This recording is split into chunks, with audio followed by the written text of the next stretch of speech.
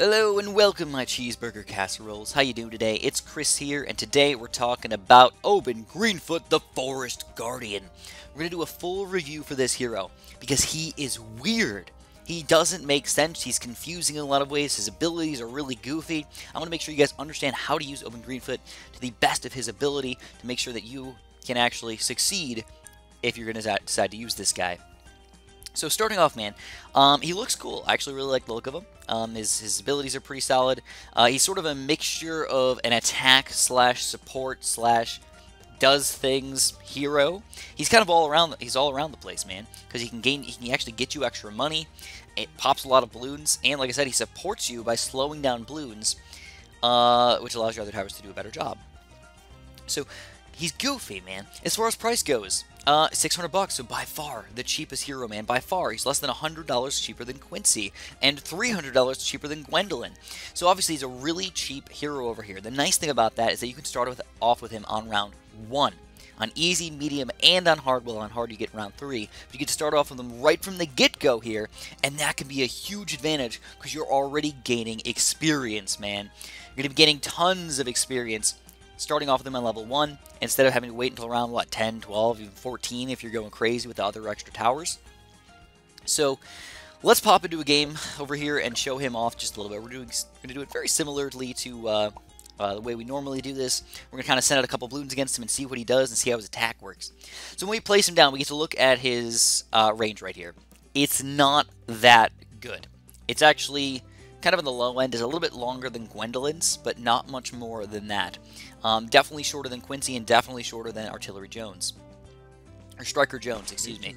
So, as a 0-0 tower, if we send out 20 balloons, let's see what he can do, man. Very similar to both Gwendolyn and Quincy, with a slightly slower attack speed over here. He pops 3 balloons per shot. Now also, once we get to a little bit lower balloons, you're going to see that his attack will actually go through the balloons and sort of heat seek to the next balloon, or balloon seek to the next balloon over here. Actually, does he do 4 balloons per shot? Right from the get-go? 3, 4, 5, 6, 7, 8, 9, and 10. Yeah, he does do 4 balloons per shot right there, guys. Never mind, I lied, man. It's not 3. Now, one thing that I should note here is that he cannot pop camo balloons or purple balloons the entire game. The only thing that can pop those purple balloons is his ability. But if I just show you guys with just a big chunk of purples, he's a magic tower, so the magic does not affect the purple balloons here. On top of that, if you just have you know, you yellow camos over here, boom, you cannot pop them. So definitely 2 huge weaknesses to your hero here. You're going to have to make sure that you have something else that can pop those types of balloons. Alright, let's get to the upgrades. So he's commanding the powers of nature. Obyn can shoot through solid obstacles with his Spirit Wolf attack. So you guys have seen the Spirit Wolf attack already. It's just regular attack, and it kind of guides through to the next balloon.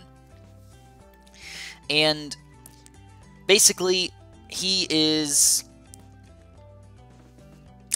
It's pretty powerful, but it's not like unbelievably powerful. It's just sort of an average type of attack here. So let's level him up a little bit.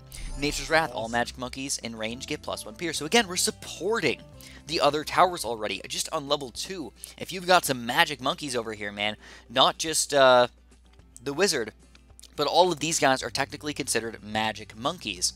So you can get all of these guys to get extra pierce if you have Obyn Greenfoot. So if you like super monkeys, man, this might be extremely powerful for you. On top of the fact that, you know, combining him with like a druid is going to be extremely effective. So if you have a druid that, you know, normally only has 1 pop per shot, but now you're getting, you know, Thorn Swarm, and now you're doubling it to, you know, 8.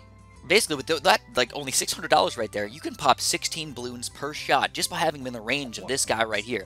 It gets pretty crazy, man. So, combining these guys and making him, you know, work together with other heroes, with other towers, can be extremely effective. Brambles. Alright, this ability, man. I actually hate it. I think it sucks, but I'll show you guys what it is really quick. If you send out some blue... It can pop camo balloons, by the way. But if you just see how many balloons it actually pops, it's like, it's terrible. It's like, what? Really? Like, Brambles, like, an ability pops that few balloons right there?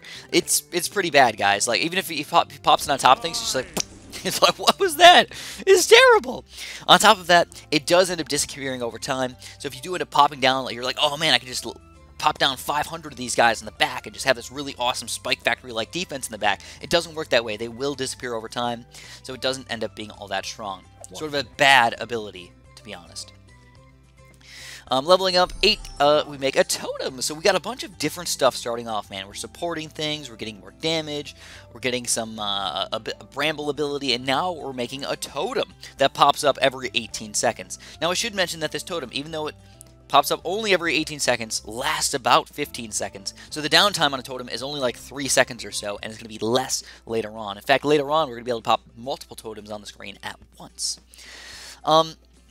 The nice thing about the totem here is if you look at it, you can actually see the range over here of what kind of range we're going to do. And the totem, what it does is it slows the balloons down by 15% to start. Eventually, it's going to be 25 and 35% slowdown.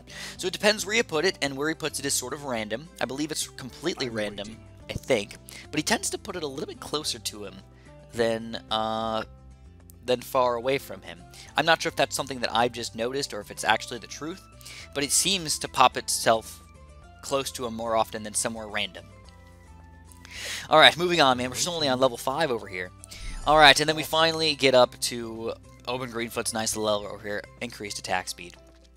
So now, when we see some Bloons coming out over here, man, let's send out 40 Blues now and see what he does. We're also going to pop the Bramble down. So you can see the slowdown aura happening over here. It doesn't really show all that well with the blue balloons, but it does actually affect these blue balloons and slow them down.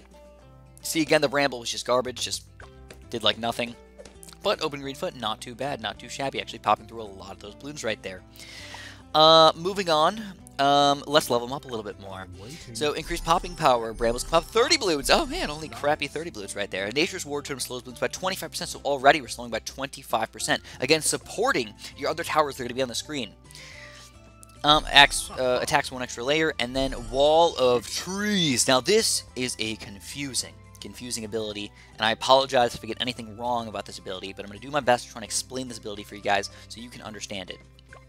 So what happens is when you pop down a wall of trees, here, let's just read it really quick. Summons a wall of trees across the track that destroy all balloons that enter. When full, the tree bursts into money. So you can get money out of this guy. Really? How much money are we talking here? A couple $100, we're talking about thousands of dollars here, guys. If you do it perfectly, you should get $6,000 at its current level.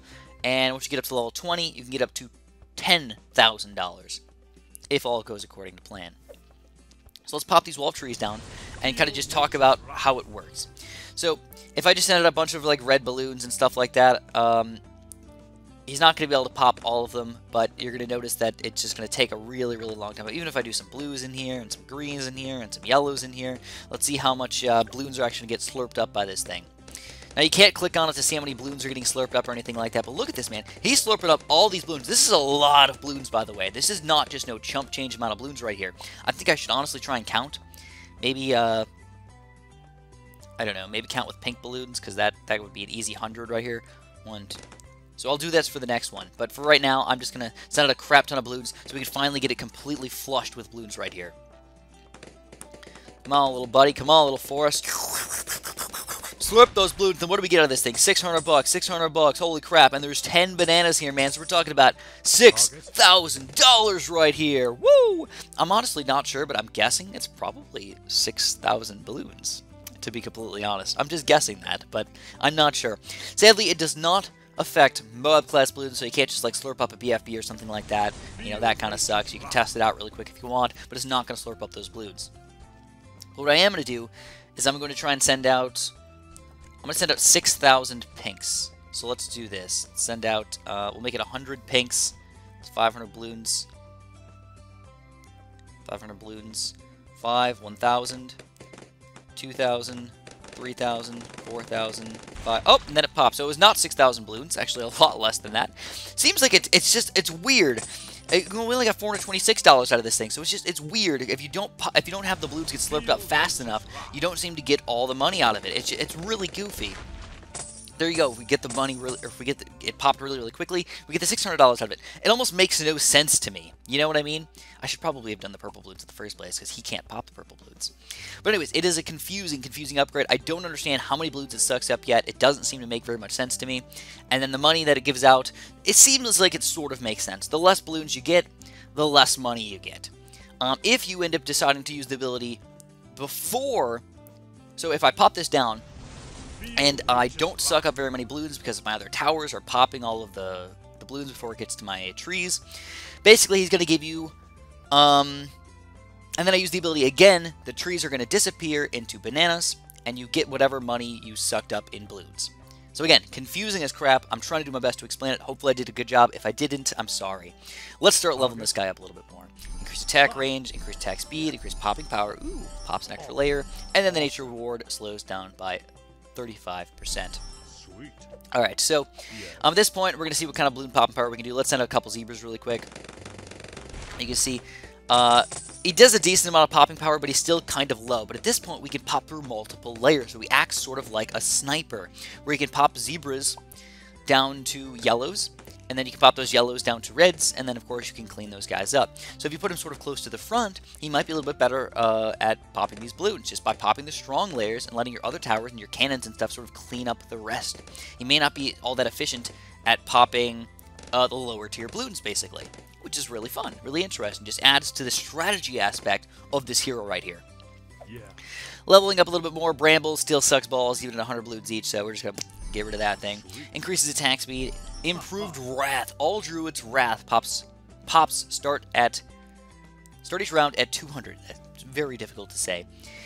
So as far as I understand it, if you guys don't know, the Druids are an interesting tower, because if you get this guy up to Heart of Vengeance, Druid Wrath, and then Pop Lust over here, basically, the longer the balloons come out, the stronger he's going to get, or the faster he's going to shoot. So what I'm going to do is I'm going to send out like a crap ton of pinks over here, and you're going to watch this guy's speed. Now, I'm not speeding this up or slowing this down anymore, but watch the Pop Lust monkey go to town. So he's starting off sort of slow. He's still kind of slow. As he gets, you can see the speed starting to increase a little bit over here. As the balloons are coming out, he's going to keep on getting faster and faster. And you can see, oh crap, now he's getting angry. He's like, oh my god, pop the balloons! Pop the balloons! So he's still, it's not super duper fast, but you can definitely see the increase in speed with this guy. It's probably about 3 times as fast or so. Speeding this up just to get rid of these guys. But you can see it's pretty reasonably fast. Of course, you got some other ways that you can speed it up and everything, but it's just kind of fun to note.